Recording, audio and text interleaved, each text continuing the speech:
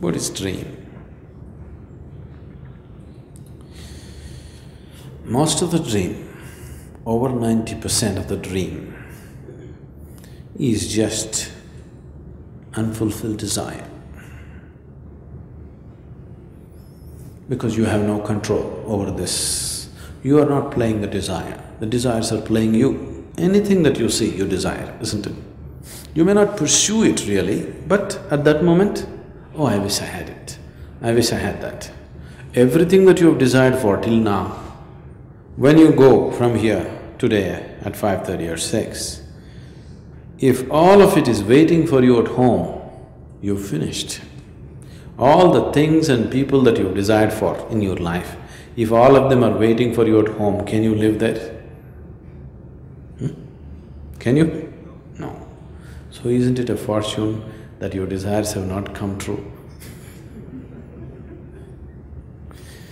So because you are desiring in an unbridled way, it's not in your control, all of it can never be fulfilled in life. But it needs to be worked out because once you desire something, you're investing a certain amount of energy in that direction. You need to understand this. Now, if I say, oh, I want these lights, immediately a certain amount of my energy is invested in that direction. Now I forget about this, so oh, I want the camera. I'm investing certain amount here, but this is still going on. I may not be conscious, but this is still going on. In a day you do this with 100 different things, you become all scattered. You're so scattered, now endlessly, mind is just going on with meaningless thought. Because constantly your energy is being thrown in different directions, it is not going in one direction. Have you noticed at a certain time in your life when you had a deep longing for something in particular, you created a big longing towards something, at that time all these things disappeared. Have you noticed this? Yes? You invested in one direction. Suddenly, all these thoughts just disappeared from your mind.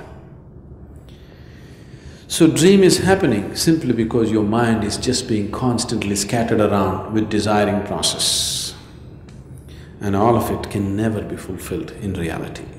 So, you're working overtime in the night, fulfilling them in fantasy ways. Yes, there are other dimensions of desire, but they are very small. If such things happen to some individuals, we will handle it. We don't have to disturb everybody with such dreams. Desire is just free cinema, enjoy it. Whether it's a horror movie or a love story or a suspense thriller, just enjoy it. What's your problem? Free cinema they're showing you.